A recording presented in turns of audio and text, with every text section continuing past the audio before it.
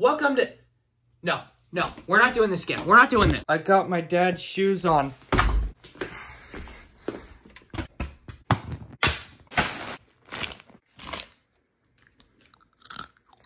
Art style. This blaster sucks. And today I'm going to explain all the reasons why I think that is.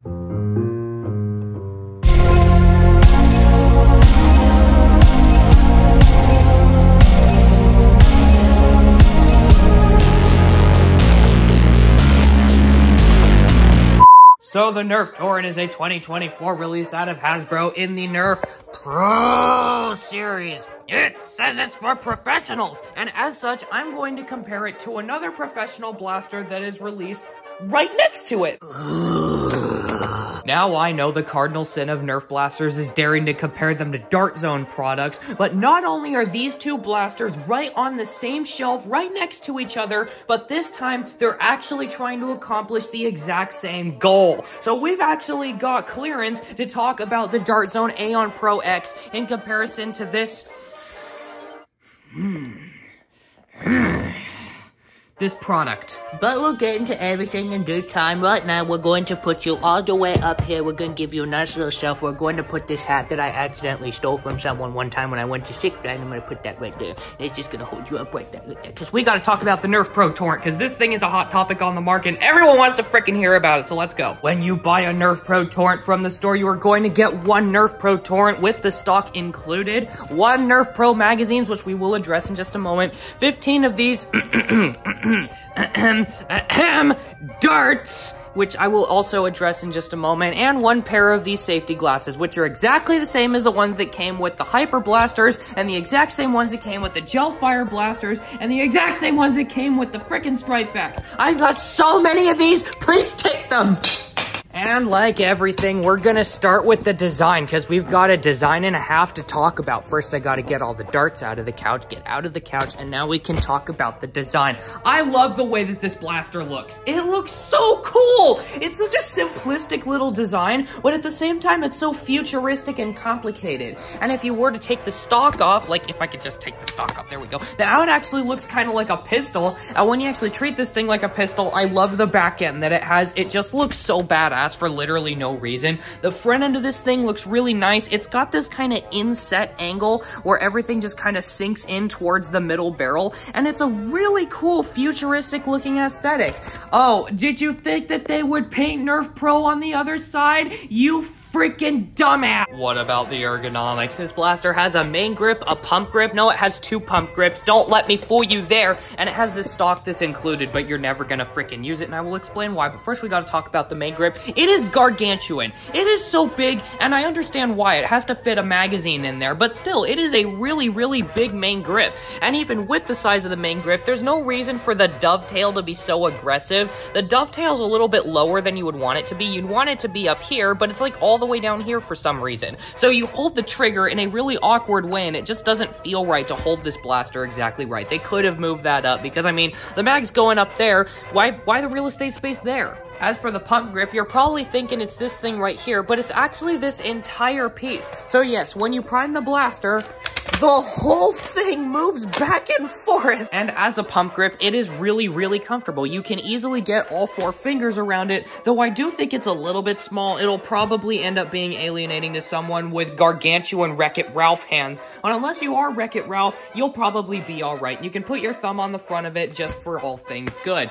And as for the top prime here, you can actually put your hand right up here and use it as a top prime blaster, which literally puts it in the same freaking league as this. I'll get to this later, but still, I'm just making a point here. As for the stock, it is way too short. It is half of a stock, and as such, it could be a lot longer. Luckily, though, as I demonstrated a moment ago, this stupid thing comes off, and so you can put bigger stocks on it. There's only one problem with that. If you put literally any stock on it other than like a Maxim Pro stock, it becomes way too big. So how does this stupid nugget work? Well, you take your 15 dart Nerf Pro magazine here. Look at how expensive and flashy it is. And yeah, these are expensive. You take it, you shove it up in the grip like it's nobody's business. You take this thing, you pull it backwards, you push it forwards, you fire once, and it doesn't have slam fire, even though it really feels like it should. And a quick overview on the mag included, it's actually really nice. I actually really like these magazines that come with the blaster. They're made with incredibly thick plastic, are lubricated very well, and just look really nice. They also work super smoothly in this blaster. This is where all the positive stuff ends, and where the real crap hits the fan. First of all, I'm gonna try and take the magazine out with one hand, something you should really be able to do on any blaster. Even if it has a mag release up here, you should be able to do it. All right, here we go.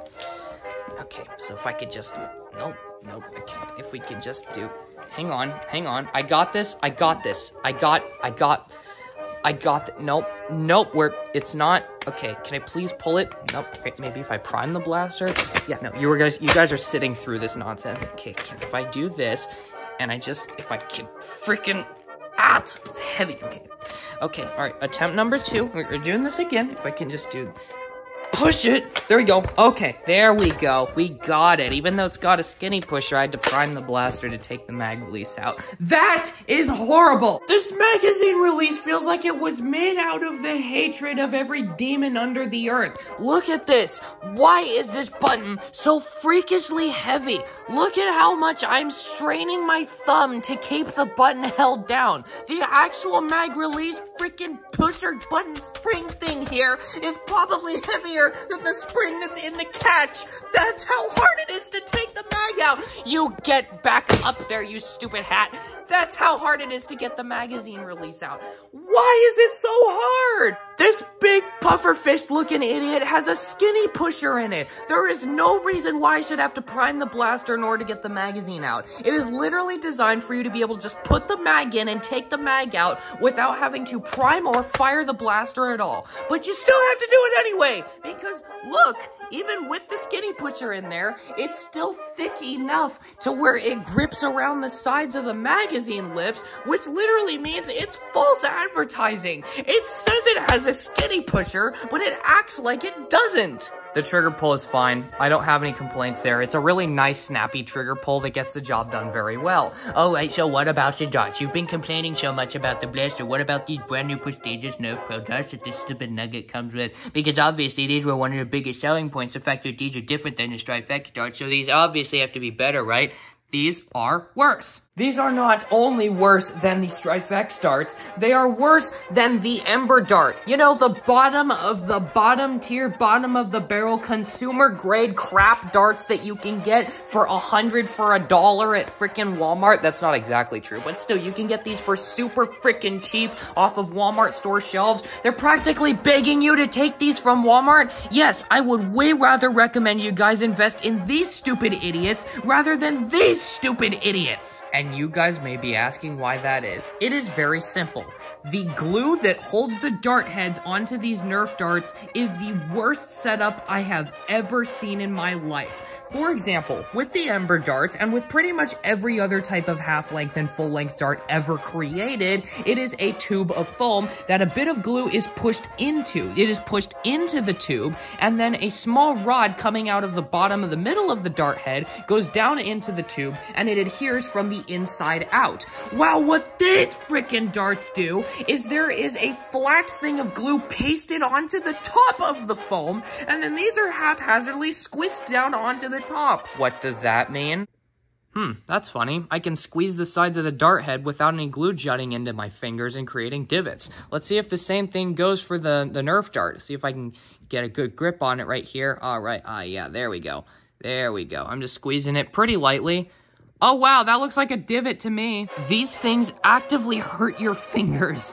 And what that means is not only does that mean that they're incredibly cheap and glue just falls off of the tops of them, but it also basically acts like any form of cancellation to any barrel seal that these things might be able to make, which means that you will get tons upon tons of squibs with these like it's nobody's business no matter what blaster you put them in. People blamed this blaster and the Nerf Pro sender for getting squibs with these darts, but it doesn't matter what blaster you put them in. I put them in the Mark IV, I put them in the Aeon Pro up there, I put them in every single blaster that I own that has a form of barrel seal, and all of them without fail squibbed and squibbed and squibbed. It was actually as reliable as using these things. I'm not even joking. These darts are no less reliable than these ones with the inset dart heads because of the freaking ring of glue around the top. That's how bad these darts are. It's horrible, and that's really depressing because the actual heads of these darts are really well made, with really thick, well-made rubber that absorbs impact well and maintains FPS and accuracy for a very, very long time. I haven't even addressed the biggest problem that this thing has. Let's take a look at the front muzzle end. Do you see the problem yet? One, there's no scar muzzle. And there's no way to put one on. So there you go. You can't get any form of accuracy out of this blaster past like 20 or 30 feet. But that's still not the worst problem. If you actually look in there, do you see that barrel material? Do you get it yet? Do you understand? It's plastic. It's not metal. It's not aluminum. It's not brass. It's plastic. Also, I somehow forgot to mention that this thing has the world's most disgusting feeling prime when you actually pull it back.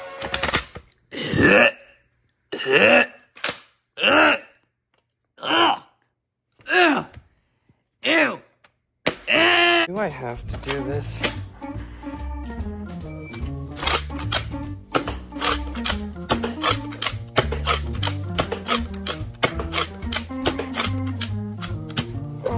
Come on.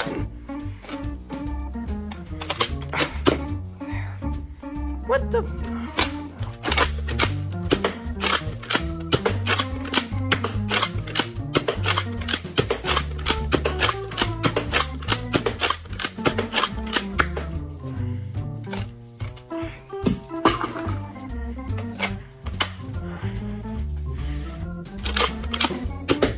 Aiming for the top 60.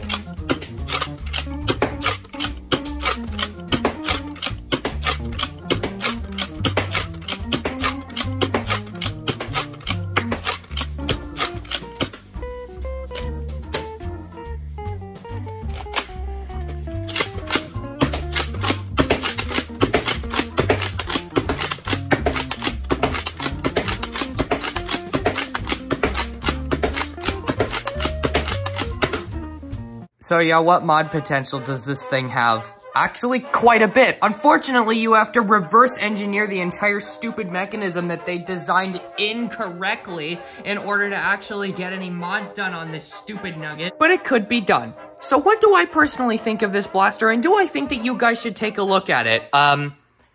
It's time. Okay. Yeah. This is $5 cheaper. The plastic it's made with is actually better. It still has an end strike stock attachment point on it.